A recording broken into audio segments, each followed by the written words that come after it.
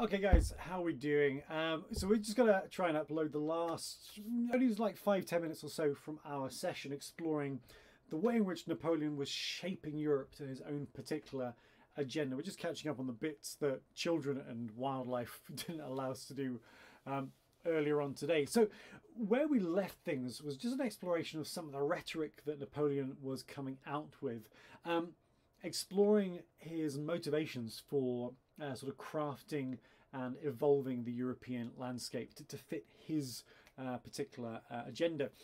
We have this citation here that he was associated with wanting the title of French citizen to become the finest and most desirable on earth. I want every Frenchman travelling anywhere in Europe to be able to believe himself at home. Now, partially that was cultural, but it was also manifest in political change as well. And one of the things we're talking about next week is the Code Napoleon, this legislative form of reform and evolution that he instigated in a French setting, but tried to roll out and replicate over much of the rest of Europe as well, creating a cultural and political climate in which a French person would find themselves to be in a very familiar climate, going from place to place. And ultimately we'll see next week how the Code Napoleon provided the template for so many of the constitutions that would govern European politics and beyond in many nation states for not just decades, for a century plus in some instances. So it really had quite a profound impact. It didn't necessarily manifest in the way that Napoleon hoped it would, partially because of his defeat. He wasn't in a position to make Europe into something that every French person could enjoy. But he did manage to instigate some major political reforms, which we'll talk about next week. One thing that we were about to introduce before we got rudely interrupted was the exploration of his personal ambitions. We've already talked about Napoleon trying to cast himself as emperor. Well, he did cast himself as emperor, but emperors and kings really find their legacy in what comes next. And so he positioned his family members in seats of prominence all the way across Europe. And this was either family members through blood, and certainly his brothers are put in senior positions. He's positioning his brothers as kings in various European states, and we'll talk about where they end up in a moment. But also through marriage. He's making those connections and those alliances in a very sort of traditional European manner, you know, making those links formally through marriage, the way in which the deposed kings and queens of France perhaps might have done a generation or so earlier. We know that his family links are important, and he makes that sacrifice in relation to his own personal affairs. We spoke, I think, 2 weeks ago about the genuine love that we seem to see from him in relation to Josephine. That, you know, there's this notion that Josephine is the last word that parts his lips as he's dying. But of course he divorces Josephine because they're not producing children. He's not getting an heir from Josephine. So he marries again and ultimately starts to forge a dynasty of sorts. He also marries into prominent royal families, so he's again making those connections to status and royalty once more. So playing up to things that don't necessarily fit into the agenda of the revolution, but again, the revolution is as an idea, as something that arguably we've left behind at this point. We're onto a different part of the European narrative here. And again, in the second marriage, generally regarded to be happy, and he gets his son, who will ultimately be given the title of the King of Rome. And that narrative will be important as we go on. So just be conscious of that process of dynasty building that Napoleon had in mind. And you can see it sort of summarised neatly here, if we can get it on the screen. Try and neaten that up a little bit. That'll have to do. You just get a sense of those links that are being established. So Louis, we've talked about Louis before in a French political context. He benefits by being made the king of what is referred to as Holland. Jerome, Napoleon's brother, the king of Westphalia. Napoleon's marshal, Bernadotte, king of Sweden. We talked about Sweden's role in the Napoleonic Wars. A brief flirtation with the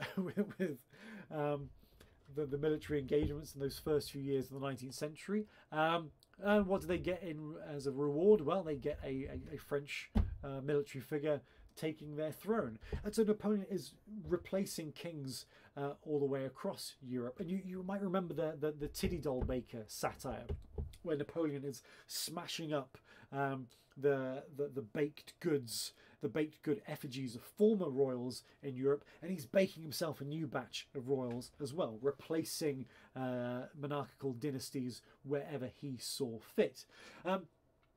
And you're seeing that quite neatly here. Sorry, we missed Joseph up at the top, becomes king of Naples. Later he becomes king of Spain. You know, he's moving family members around to take the thrones of wherever he sees fit and wherever it is necessary.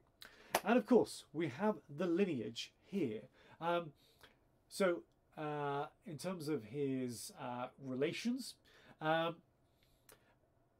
we mentioned Louis before, Louis, King of Holland. It is his son, Napoleon III, who will in the 19th century go on to become France's last monarch. So the Napoleon narrative doesn't stop with Napoleon Bonaparte. We see another Napoleon come to the fore in the relative turmoil, the political turmoil of Europe in the 19th century. We've already referenced this before, that the revolution in France is sort of small fry in comparison to the revolutions that break out all across Europe in the middle of the 19th century. And there is a Napoleon from the same lineage who's sitting on the French throne in the midst of all this. And there he is, and he goes on to have his lineage as well. So the Napoleonic family continues to grow and become of prominence and has a legacy that runs into the 19th century, which I am sure our Napoleon would have been delighted about, because that's partially what he was looking for. Legacy building is an important part of this, and there are suggestions that Napoleon is trying to outdo some of those great earlier empires and again leadership legacies. He compares himself, well, we're already seeing him compare himself to Caesar, but we also see these comparisons to Charlemagne as well. Referring himself to, you know, the great empires of the Germans, the king of the Romans, challenging Charlemagne himself. So, you know, with this sort of rhetoric spurring around, and this slide coupled with, let's just scale down to this. You're looking at the sort of titles that Napoleon is giving himself. He's Emperor of France. He's briefly King of Italy. He becomes the protector of the Confederation of the Rhine. He's collecting these titles as he goes. And we've already seen comparisons, like literal physical comparisons made in statues between Napoleon and Caesar as well. So that aspiration to be associated with the great empire builders of European history, to be held in the same regard as them, seems to be something that feeds into Napoleon's aspirations. And we know this is a man of ambition. That's undeniable. And in terms of where he's reaching out to, there are, of course, overlaps in terms of scale and ambition.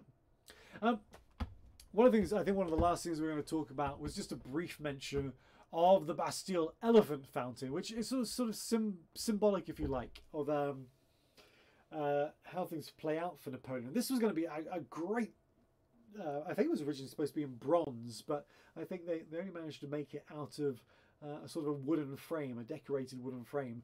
It was going to be a great testament to Napoleon's achievement. This huge elephant that would stand in the centre of Paris. This is indicative of Napoleon's ego and ambition, but the unrealised ambition. This thing is never finished and is ultimately teared down as it becomes just a haven of decay, full of rats in particular, and becomes sort of a breeding ground for pestilence in the middle of Paris as the thing starts crumbling around itself. It would have been a remarkable thing to see in person. And you might remember that engraving that we saw of the Musée Napoleon, when the Louvre is rebranded in Napoleon's name, there was a scale replica of this, a sort of a template for the great elephant that would have stood in the middle of Paris. But of course, it's never realised, just as Napoleon's plans for Europe are never realised, perhaps indicative of him overreaching once more. But yeah, those are the quick things that I just wanted to run through. I'm probably doing them quicker than I might do otherwise, but I just wanted to make sure you had a chance to just have my words over the remaining slides that we had from this week. And this is the question I was going to leave you with. The question remaining: why was France so content taking on an emperor so soon after the death of monarchy, literal death, executions and whatnot? It does seem somewhat inconsistent, if you like, that only a matter of a few years, relatively speaking, earlier on, had they executed Louis, they execute Marie Antoinette, and then turn over power by popular plebiscite, however corrupt it might have been, to a single figurehead, to a single man who is essentially operating as a king. It seems completely inconsistent. And yet, was the acceptance of Napoleon a desire to hark back to the relative stability of nobility and monarchy? So, okay, perhaps under Louis, there may have been huge imbalances in relation to taxation, a complete unfairness to the way in which people lived their lives, and yet the people weren't being chased down and being mass executed. We weren't seeing hundreds of people losing their lives on a weekly basis to the guillotine. There may have been a degree of censorship, but nowhere near as much censorship as there was during the revolution itself. You know, did Napoleon offer a way to sort of reach back to a more stable, simpler time where there was just one guy wearing a crown who made all the decisions, and you just sort of put up with it and went along with things? Maybe. Maybe. I'm not saying that is the narrative. I'm just saying it's an interpretation which you can throw at it. It's a question that perhaps we'll revisit formally in our class this time next week. But it's worth having a think about, because it does seem incongruous with the way in which the revolution evolved.